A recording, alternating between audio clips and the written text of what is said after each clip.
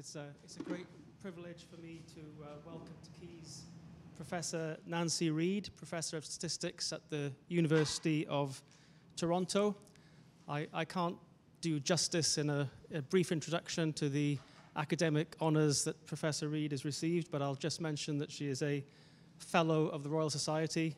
She is an Officer of the Order of Canada and a recipient of the Guy Medal in Gold of the Royal Statistical Society.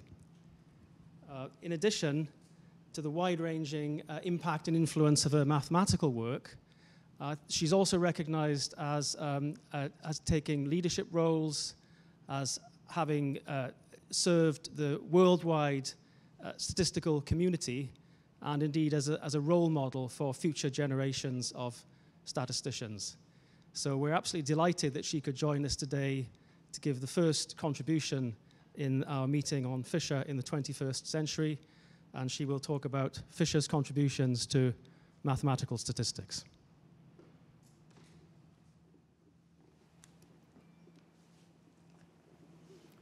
Oh, thank you very much. Good morning. Good morning to those online, or good night, depending where you are.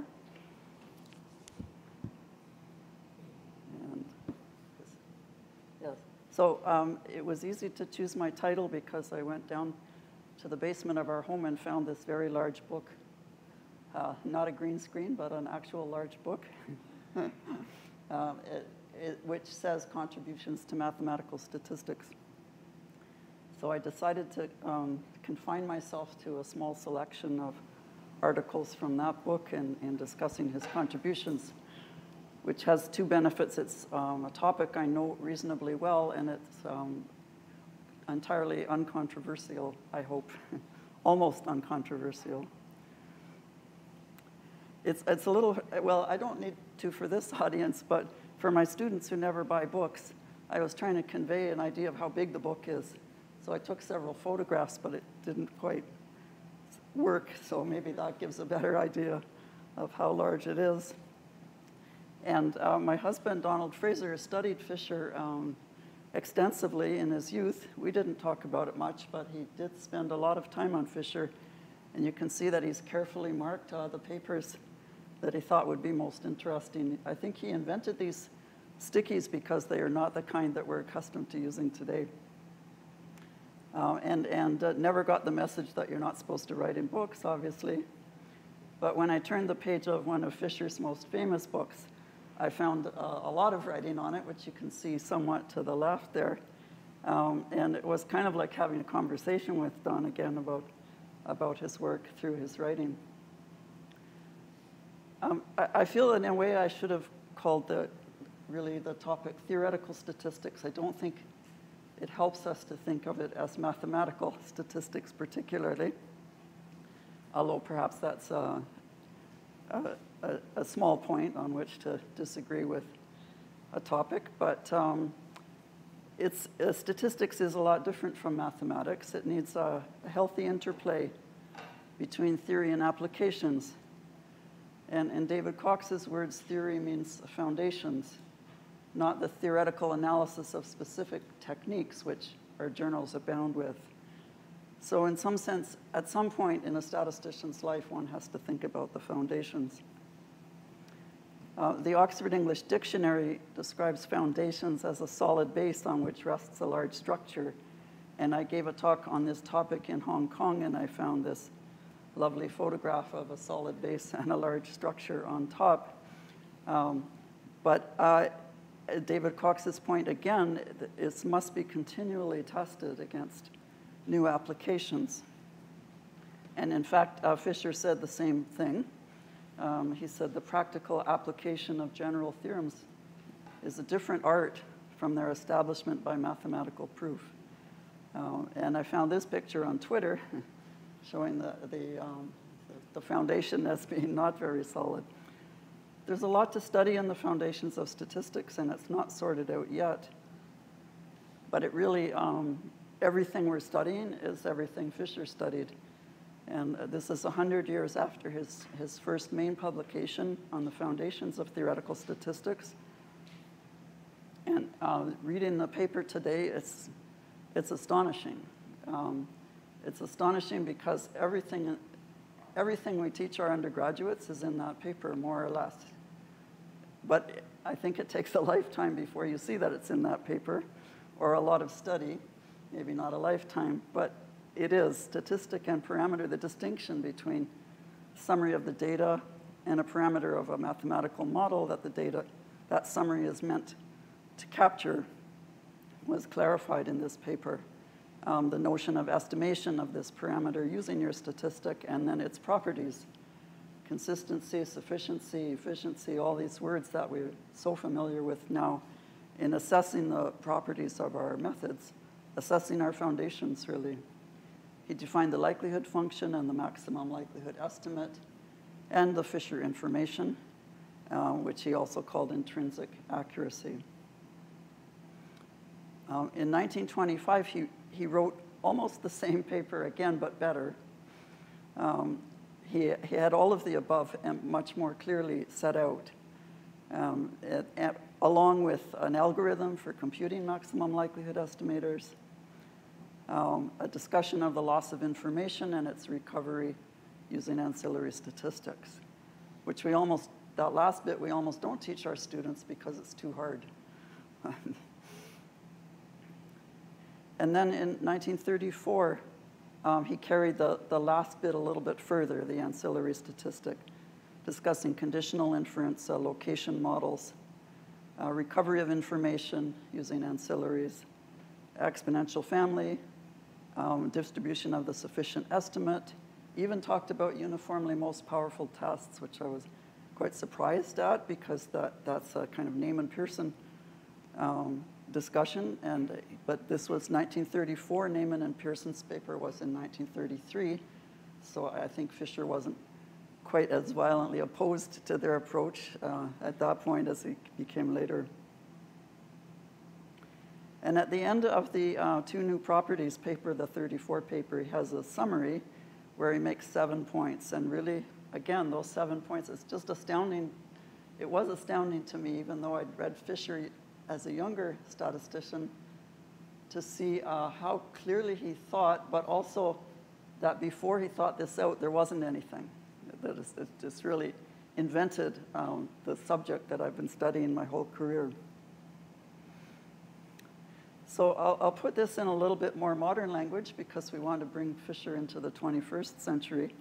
So I have a little bit of mathematics coming up, I'll warn you, but you don't need to read it really. But the likelihood function is simply a function of the parameter, theta, that's the unknown quantity, and it's proportional to the probability of the data that we've observed. So it's simply switching the arguments of the function from left to right and right to left to emphasize that it's a function of the parameter with the data held fixed. And the maximum likelihood estimator is the value of theta that maximizes the likelihood function in theta, and that's somehow Fisher defined that as a sufficient estimate for the unknown parameter. We don't just want estimates, we need to know some measure of uncertainty, and it's one of the strengths of statistical science in general is that the data that gives you your estimate also gives you a measure of how good your estimate is. And Fisher defined this in terms of what's now called the Fisher information, which is just the curvature of the log of the likelihood function, typically evaluated at the maximum point. And he also showed that in large samples, which were left somewhat vague, that theta hat, the estimate of the parameter, could be expected to follow a normal distribution with a center at the right value, theta, and variance estimated by the observed Fisher information. So we have our estimate, we have its asymptotic standard error, and we know its distribution. So in some sense, Fisher's words, they solved the problem of estimation because we can take theta hat plus or minus, and we have some notion of how well we've estimated our parameter.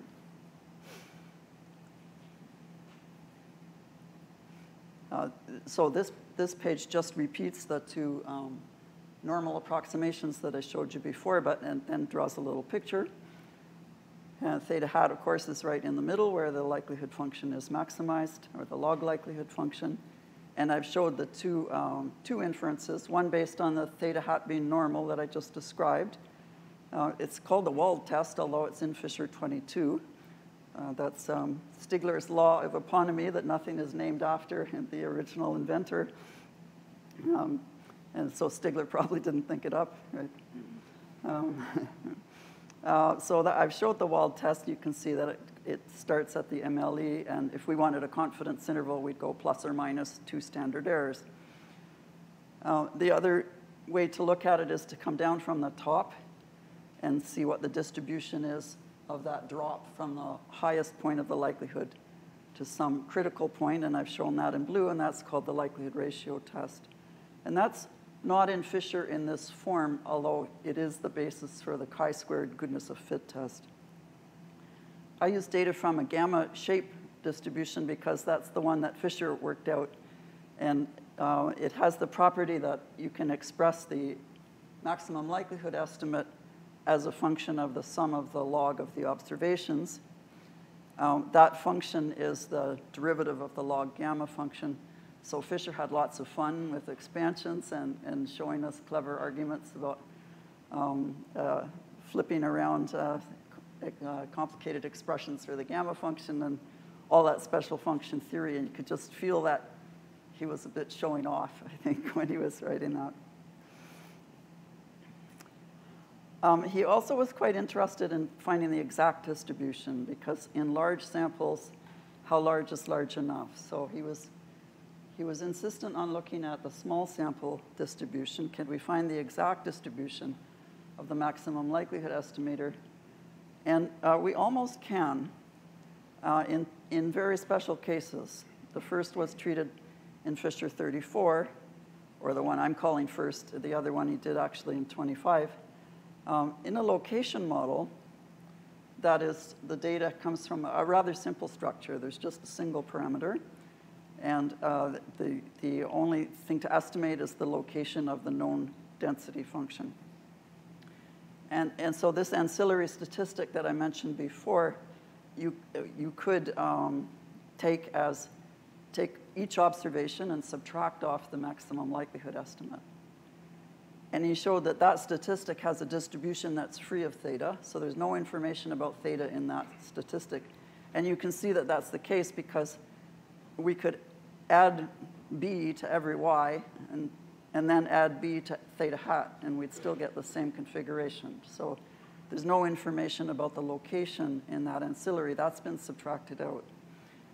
And he showed that you could get the exact distribution of theta hat conditional on that ancillary. That's on my next slide. What I didn't know was that he looked also at special case number 2 in Fisher 25. And here the model looks a little bit more complicated, but it isn't really. It's an exponential family model.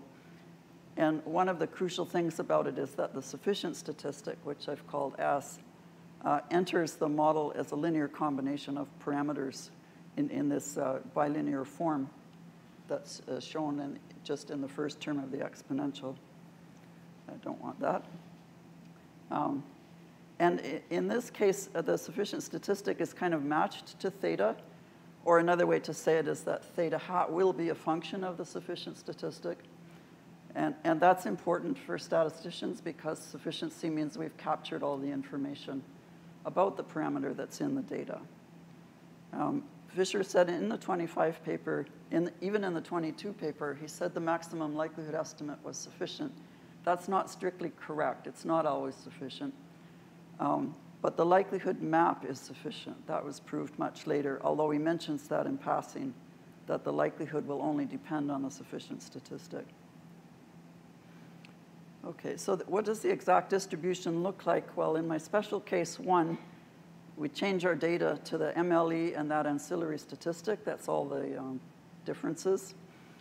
And the exact distribution of theta hat conditional on that MLE is obtained exactly from the likelihood function. All you have to do is norm it and treat it as a function of theta. Well, it's a function of theta hat for given theta. but it's exactly expressed by this likelihood function divided by the integral of the likelihood function so that it becomes a density and integrates to 1. In the exponential family, we reduce the data to the sufficient statistic, and you can find the exact distribution of the sufficient statistic, almost, because we just have to take the original density that I started with and then integrate out all the y's that give the same s. That turns out to be a little bit messy, and Fisher didn't try to do that, but he did express rather clearly how you might do that using the likelihood function.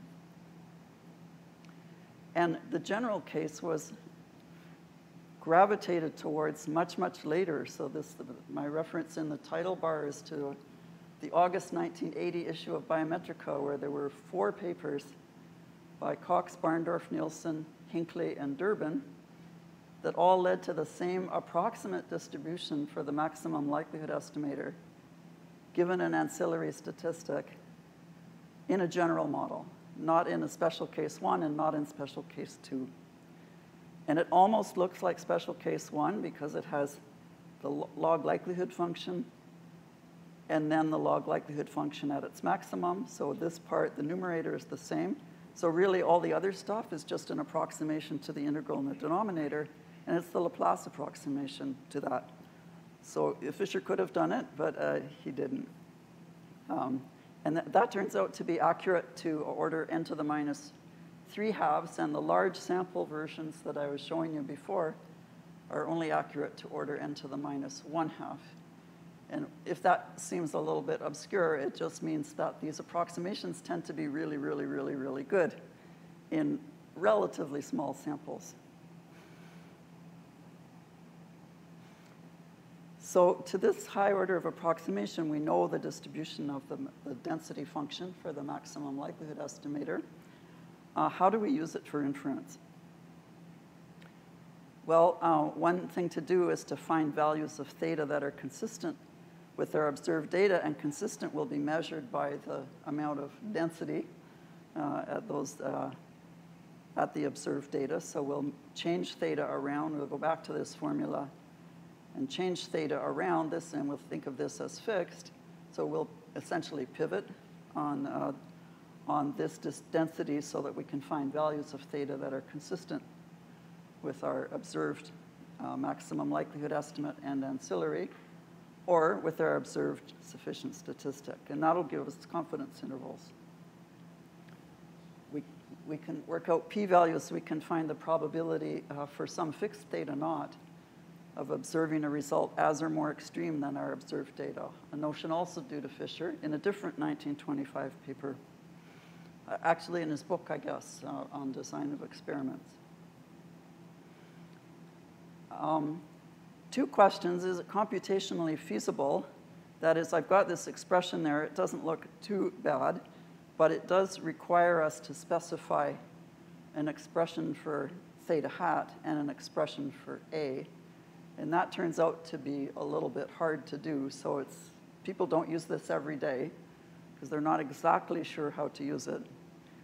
But with some study, it is definitely computationally feasible. But it's also, I've developed it as if theta was our only parameter of interest. And in modern applications, even in not so modern, our models have many, many parameters, some of which we're interested in, and some of which are nuisance parameters. And the first step, and this is more modern than Fisher now, is to just maximize out those nuisance parameters. This is also on the next slide. So we have our parameter of interest and our nuisance parameters, and we concentrate the likelihood by just maximizing over the nuisance parameter. Or if you like, we take our hill and we find a ridge along it, and we use as our new likelihood function that curve that we've defined by finding the maximum point everywhere along our space of the parameter of interest. And that sort of works. You can use it on, you can use the large sample theory and treat this profile log likelihood as we did the regular log likelihood, normal, and draw your curve, find your theta hat, go out this way or drop down from the top. That all works. The problem is the approximation can be quite poor. Sometimes if you're lucky, you can isolate parameters in a marginal or a conditional distribution. In this example, I've showed isolating the parameter of interest in a conditional distribution. So that's one version of lucky, which Fisher also discovered. That's the basis for his exact test in 2x2 tables and other contingency tables. And then you could take the log of that red density function and treat that as your log likelihood function. It's not so easy to calculate in many examples. So it turns out, though, that you can approximate that conditional likelihood relatively simply by making an adjustment to the profile log likelihood. So I put this formula in gray for those of you who are not so familiar with tossing around letters and numbers and symbols and so on. But the point is that you start with the profile likelihood and you make an adjustment that's a little bit smaller, but depends on the parameter of interest, psi. And then to make it parameterization invariant, Barndorf-Nielsen showed that you need to add another adjustment, which is actually very complicated to work out. The first one is easy, the second one not so easy. Okay, so that's it. I'm still in the 20th century. I'm supposed to be talking about Fisher in the 21st century. And this was all done, well, from 1980 to 2000, I would say. So I thought, my first thought was, okay, I want to talk about Fisher in the 21st century. And so obviously, everything he did is going to inform every application of statistics ever. So I got out the Journal of the Royal Statistical Society, Series C, Applied Statistics, and started reading through each article, looking for references to Fisher, looking for references to likelihood and maximum likelihood. And I didn't find any. I thought, oh my gosh, what's happening here? And so I thought about this for a while, and I thought, well, maybe I should look at more issues. And I realized I was not thinking in the right way. I needed to have another look. So I asked my students in the class to find papers from 2020 or 2021 that mention likelihood or maximum likelihood or sufficiency or consistency. And wonderful students that they came up with all kinds of things. I would say mostly in the theoretical journals, but not entirely, because they were asked to find one theory paper and one applied paper. So I actually think I just had bad luck on the issues of JRSSC that I looked at, because in other journals and in both applied and theoretical, you see it everywhere. Not quite as Fisher wrote it: marginal likelihood, maximum likelihood, penalized likelihood, likelihood and score tests, likelihood ratio test, a variant of the maximum likelihood estimator. This is a paper from 2021 in the Annals of Statistics, the second last paper by Eckville and Jones. They showed that their estimator was consistent. 2021, so 99 years after Fisher defined consistency, it's not that easy to show that every maximum likelihood estimator is consistent. The distribution is easier than the consistency part. And a related paper, small sample bias correction for the variance of the maximum likelihood estimator. We know the maximum likelihood estimator can be biased in small samples. This is the first paper I think I've seen that shows that the estimate of the variance also has some bias, and it's worth correcting in certain settings. So that's some of the 21st century. But what all these papers have in common, common themes that ran through these papers, and I would say the ones in applied statistics as well. Data is messy now. There's a lot of it, and it's very complicated. The more you have, the bigger the model you build. So everyone wants to max out the information in their data, right? So If you have a lot of data, you think, oh, good, I can run a very complicated model on this data and see what happens. Some of the common themes are spatial dependence, nested sampling designs, high-dimensional parameterizations. So I'll take a minute to talk about each of those. Ellen, or John, I should see, when should I stop talking? I think we should about 20 minutes, and it's perhaps another 20 minutes, and then Okay. Thank you. Okay. So in the case of spatial dependence, there's a very interesting construction that's used a lot. It goes by several names. Statisticians are absolutely terrible at naming things. But pseudo-likelihood was the BSAG's name for it when he invented it in 1974. And it builds up the likelihood function from local characteristics. So this notation here means all the J's, all the Y's that are neighbors of the one we're looking at. So we condition each point on its nearby neighbors. So you could think of a spatial model, for example. So each point is marked by an X, and then the distribution will be compounded by the conditional distribution of each X, conditional on its near neighbors. In machine learning, they call it local characteristics. There's a very simple example of a restricted Boltzmann machine, which is actually just a one single layer neural network, but you could have many other layers. And the distribution for those is also built up typically from local characteristics. And in this version of the Boltzmann machine, if you use something like a logistic activation function, then each conditional distribution gets rid of a complicated term that is hard to work out, so that the pseudo-likelihood is much more manipulable than the original likelihood. With nested sampling designs, there's another notion of a sort of likelihood called a composite likelihood, originally named that by Bruce Lindsay. I've written it here in one of its forms, and the idea is that we have each observation now is a vector, and we have n of these vectors. And we want to analyze their dependence as we do in the spatial setting. But it's hard to work out the joint distribution, or the joint distribution of the whole vector might be quite messy. So we're just looking at margins, say pairwise margins of each two elements in the vector. I worked on this with David Cox in the early 2000s, and I remember him coming into my office and writing this on the board, and I said, there's too many terms because each pair gets counted. The first component of y goes with the second, third, fourth, fifth, and then so it gets counted many, many times, and so on with all the other components. Of course, that gets adjusted in the analysis, but at first sight, it looks like it shouldn't work, but it turns out that it does.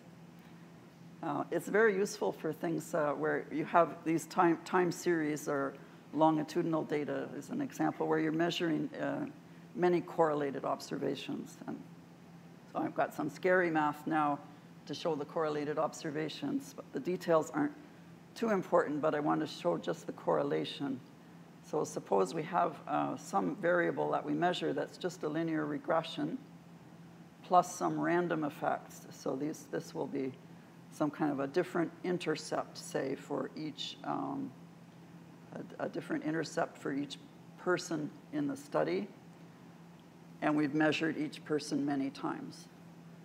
So there's going to be variation within the people, and then variation, of course, across the different observations. So we're capturing this through, say, a random intercept. And make the problem a bit harder by imagining we don't get to observe the W's, but only whether they're positive or not. And then we model the probability that they're positive by some function of the random intercept and the fixed regression part. Okay, the likelihood for this is messy because we don't see the B's, they're random, so we have to integrate them out.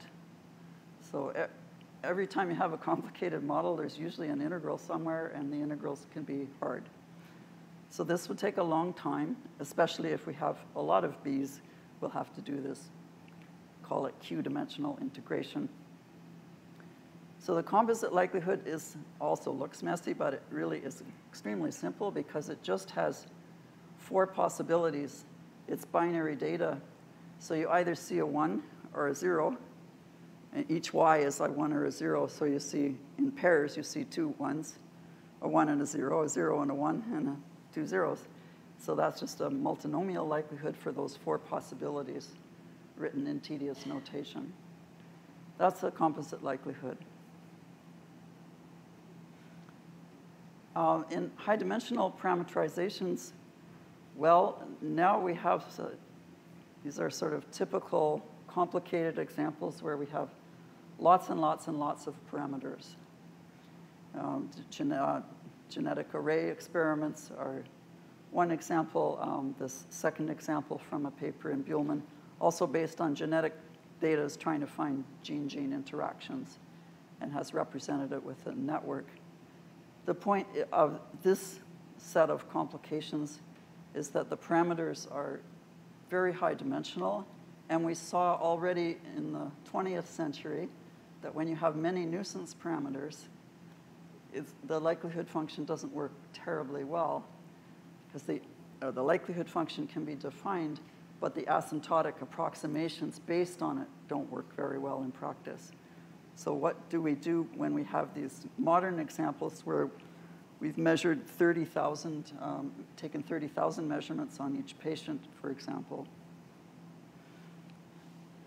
And for that, there's a huge literature, absolutely vast. It's a very popular topic in statistics now.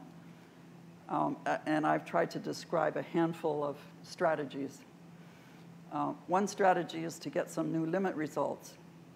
And they're just coming out now. This paper by Sir and Candace that I mentioned, I forgot to put the year, but I think it's 2017 or 2018, and the paper by Fan is maybe around the same time. Maybe slightly older than that, I'm not quite sure. So this is now, these limiting results are like n is going off to infinity, that's Fisher's limit. And now we have p, the parameter dimension, also going off to infinity. Depending how fast it goes to infinity, you can do one thing or another. Sir and Candace showed that if you let p grow with n linearly, that you never get rid of the bias in the maximum likelihood estimate, and your variance estimate will be wrong as well. But they showed how to calculate that bias and the variance in certain special settings. So that's one approach to high dimensions. Another approach I wanted to mention, this is the work of a PhD student working under my direction in Toronto, Yanbo Tang. He studied the higher order approximations rather than the limiting normal approximations, but the fancy one that I was mentioning was a bit hard to work with. And he showed that it would allow p to grow somewhat with n, but not too fast. So it's a little bit slower than the square root of n. The paper above is allowing p to grow linearly with n. So there is a kind of phase transition or something between those two cases, but I don't think it's understood yet. A more common approach that's been around for longer is to assume that most of the coefficients are 0 in your very long parameter. So we have now theta has dimension 30,000, but most of those genes are not active in your sample, so you want to isolate the ones that are not 0, and that's sometimes usually referred to as an assumption of sparsity. So we assume that somewhere in there are some active thetas, and we have to find them. And you can find them in various different ways. You could enforce sparsity. That's what the lasso procedure does, if you've heard that buzzword. You can discover sparsity. That's work that Heather's been working on, and also with David and with me to some extent. And another approach is to isolate a parameter of interest and try to just zero in on what you know about that, somehow using that conditioning or marginalization that I mentioned before to get rid of all the other 29,000 or 28,000 parameters. There's kind of two different ways that we've looked at. For that, some students of mine worked on something called a directional test as a way of eliminating nuisance parameters. And Heather and I approached it from a slightly different point of view. I'm being very high level because I know you don't want the gory details, but I guess the take-home message is that there's a wealth of things to be discovered as soon as you get away from the standard approach to asymptotic theory, and we're only just starting. So this is, now I'm going to talk a little bit about various, well, I'm going to move along to a second part. I didn't make an outline, so this is part 2. I've talked about all these things in blue, sort of, a high level, but I just want to mention that when I give my likelihood course, there's many, many other versions. Semi-parametric, partial likelihood, David Cox is famous for, empirical likelihood, penalized versions, and many others. Why are there so many likelihoods? It's a whole way of thinking about how to start a new problem, because there's lots of new problems coming in the door, right? There's astronomy and sociology and psychology, and they're all drowning in data, and they all have interesting new problems, social networks, distant galaxies, whatever. So what do you do? Well, you try to figure out a mathematical model, and as soon as you do that, you're really drawn to writing down a likelihood function. If the model is complicated, so will the likelihood function be complicated, and then you look for ways to simplify it. But it's a strategy that you can use again and again, so it's a theory being tested against applications, and it works. Okay, this is part 2. I have to mention those pesky p-values. There's been a lot of controversy in the statistical world about this, and I think any scientist has come up against I'm going to need a p-value, and gosh, I hope it's less than 0.05. So I'm going to just mention this in the context of the Andromeda trial, which got quite a bit of publicity at the time, about 3 years ago. So this trial estimated the hazard ratio of a new treatment for septic shock to be less than 1, but the 95% confidence interval on that ratio crossed 1, and the two-sided p-value for testing that the two treatments were not different was 0.06. Even though there was a fairly large drop in mortality rate. So the mortality went from 43% under the old treatment to 35% under the new treatment, which feels like a lot. But the study was kind of small, so it wasn't statistically significant. So in the discussion of the paper, the authors wrote that their new strategy did not result in a significantly lower 28-day mortality. But in the abstract and the headline, it said that the new treatment did not reduce 28-day mortality. And so these probably sound the same to a non-statistician, but to a statistician, they're different. That is, we couldn't show the difference was statistically significant, but that's got translated into the new treatment isn't any good. And it obviously is, well, obviously, it seems promising. It depends on a lot of other things, right? What do we know about septic shock? Because I studied this example, it turns out septic shock is hard to treat. So an 8% improvement in mortality is kind of promising. And the new treatment is actually easier to implement. So there are many things in its favor, which I guess is why the paper was published. But this eliding of statistical significance with practical importance is what plagues p-values. Of course, many people have written many, many different things about how we could get around this. but I'm just going to focus on one version of that. And that's, instead of reporting a p-value, let's report the whole function. So what I've shown you here is what Fraser called a p-value function, which is the probability of getting data as extreme or more extreme than this 2x2 table under various values of the hazard ratio, which is plotted across the bottom on the log scale. So the green arrow is pointing at 0. That's where there's no difference between the treatments. And you can see that the 95% confidence interval is just to the right of 0. The upper limit of it is just to the right of 0. So that's why they said there was no significant difference between the new and old treatment. But even so, I think when we look at a picture like this, the fact that it's so close to 0, that when we see the whole curve and see all the p-values we could have got, it somehow conveys something more intuitively, but also in some way, I think, statistically. So what I've done underneath the picture is something that David Cox suggested years and years ago, 1958. Construct a set of nested confidence intervals. And this p-value function that I've drawn is just another way of describing those nested confidence intervals. So you can see at 90% confidence, we are to the left of 0. At 95, we're not. And at 99, we're quite far away. So then it's just a fuller picture of what's involved. Now, Fisher beat us to it because in 1930, he tried to do exactly something like this, which he called inverse probability.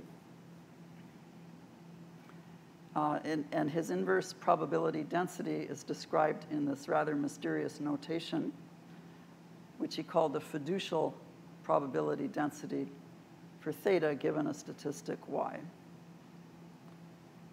Much ink has been spilled over fiducial distributions then and even now, as I'll explain.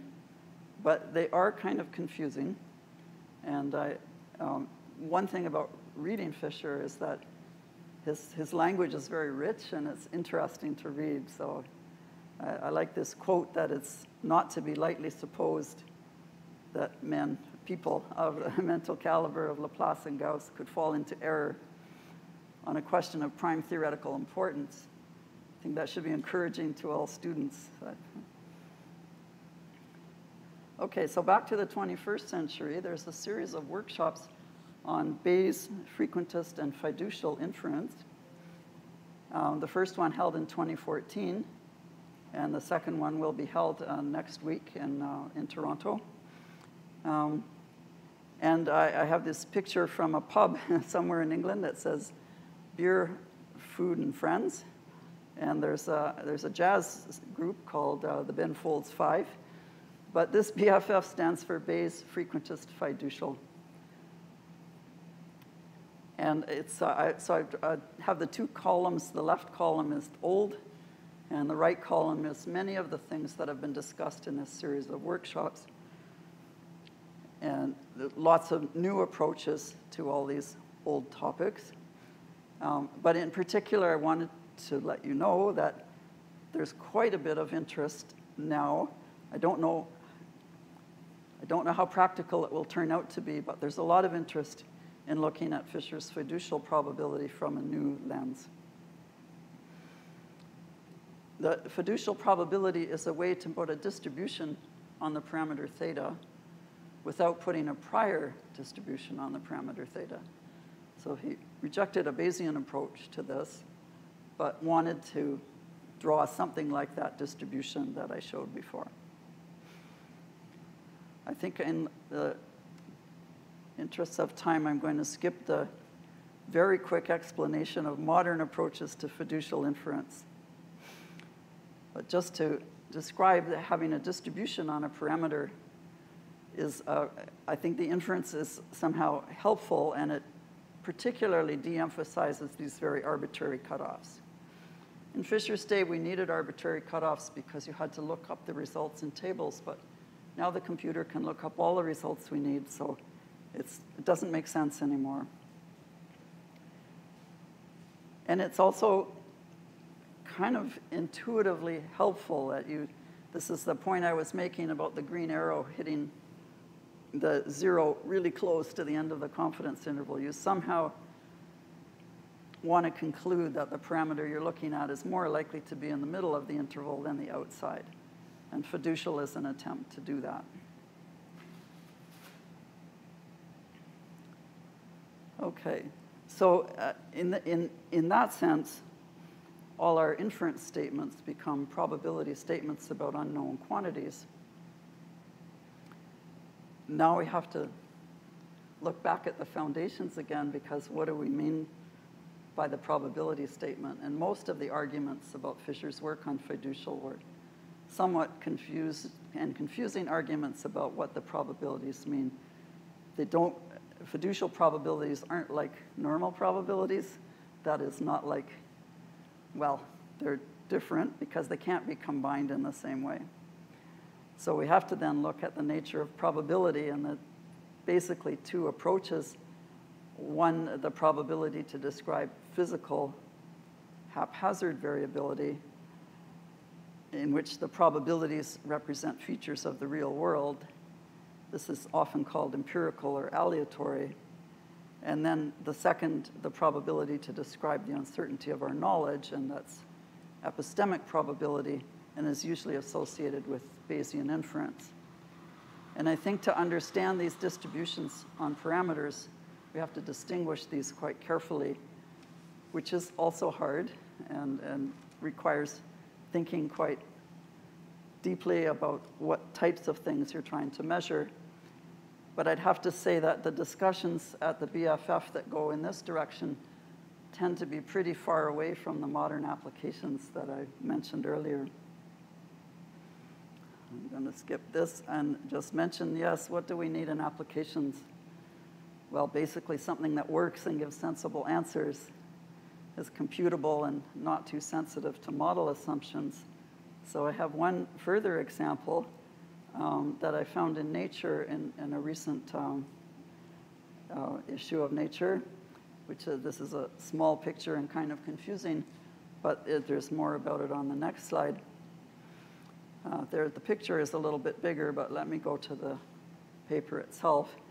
The headline did attract some attention because it says reproducible brain-wide association studies require thousands of individuals. These are studies to relate population variability in brain features, such as functional connectivity, with behavioral phenotypes, such as cognitive ability. And the point of the paper was that, well, brain imaging is very good for some things. For these brain-wide association studies of brain features with phenotypes, you need a lot of data. And the picture that I showed you is trying to drive that point home. And maybe the very bottom left picture, you see a little kind of cone going off to the right. And what's plotted up the left is the correlation that's been discovered in the studies. And what's plotted along the bottom is the sample size. And you can see that for small studies, like 25, the correlations, the statistical error could lead you to have correlations off by plus or minus 0.5. And many of these studies are that small, 23, 25, 27 patients, and the correlations that they're looking for are also very small, seem to be very small, and the statistical error is absolutely overwhelming the interest in the parameter that they'd like to measure. This is something Fisher would understand, right? In fact, he deduced derived the distribution of the correlation coefficient, and although he would be shocked at the technology, the fact that you need more samples to reliably estimate a small correlation would have been something very familiar to him. This is a few more details about the study. Across all the univariate associations, the largest correlation that replicated was 0.16. And as I mentioned, the standard error is something like plus or minus 0.52. So you can see that it's even difficult to establish the sign of the effect, which direction it goes. Finally, I have to mention, I said I enjoyed digging through the big book and reading some of Fisher's papers. They're beautifully written in some respects. But another paper I could recommend absolutely without reservation is Savage's paper from 1976 called On Rereading R.A. Fisher. This was a paper based on his Fisher lecture to the joint statistical meetings the year before. And in Savage's paper, he says, there's a world of R.A. Fisher at once very near to and very far from the world of modern statisticians, which I thought was a beautiful encapsulation of, it's difficult to read Fisher, but once you see it, it's so clear. And so at the beginning of his lecture, he said that he wanted to kind of take people through that. But he also mentioned that research for the fun of it is abundant and beautiful in Fisher's writings, and that really does come across as well, especially in the early papers where he was doing so much with special functions and distribution theory and so on. You could just, feels a bit like he's showing off, but you could see the excitement of generating all these formulas and so on. In the discussion of Savage, Don had something interesting to say that I hadn't thought of before. He said an important characteristic of Fisher was his ability to move into new areas of statistics, suggesting concepts and methods. But that meant that he left the theory open to modification and development. And that's very true. He kind of like sketch something and move on and sketch something and move on. And then what I haven't put here was, but what Don added was people go back and criticize him on particular points, but he was in some sense moving too fast for that. Start it, you guys finish it kind of thing. We don't really allow people to do that anymore, and I think that's a loss. Brad Efron was another discussant of this paper, and he opened his discussion with the sentence, "This paper makes me happy to be a statistician." So I say reading Fisher and presenting this talk made me happy to be a statistician. So I'd like to thank the organizers for inviting me, and thank you for your attention today.